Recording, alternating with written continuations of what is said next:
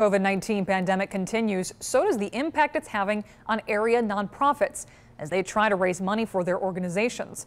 13 News reporter Mary Sugden spoke to two nonprofits who are thinking outside the box. In a normal year, Remedies Renewing Lives would have a golf outing and a gala to raise crucial funds. Between the two events, we're usually talking somewhere around $130,000. But COVID-19 has canceled both of those events that typically bring in more than $100,000. Money that's key to the organization securing more federal and state funding. A lot of these funds that we get, we have to come up with up to 25% match. So reality is if we raise $100,000 in fundraising, it's more like $400,000.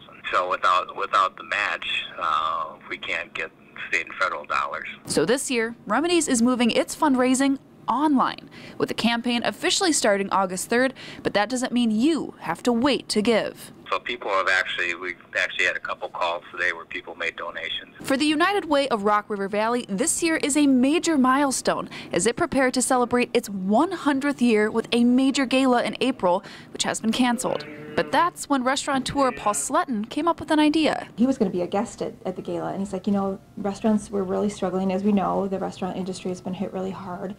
If you would like to do the gala and reimagine it, they would like to do it. Now, the reunited event will be spread out across 11 venues with 50 or fewer attendees. We can still gather 500 people, but not all in the same place. The August 15th event will be a win-win, not only helping the United Way, but restaurants, which have had a difficult season amid COVID-19. We're really excited about it because it's like, wow, this is really cool. We can still be together, but safely, and we can help out the restaurants. So while it's not the fundraisers originally planned, these nonprofits say the goal of helping those in need is still on track. For your 13 Weather Authority, Mary Sugden, 13 News.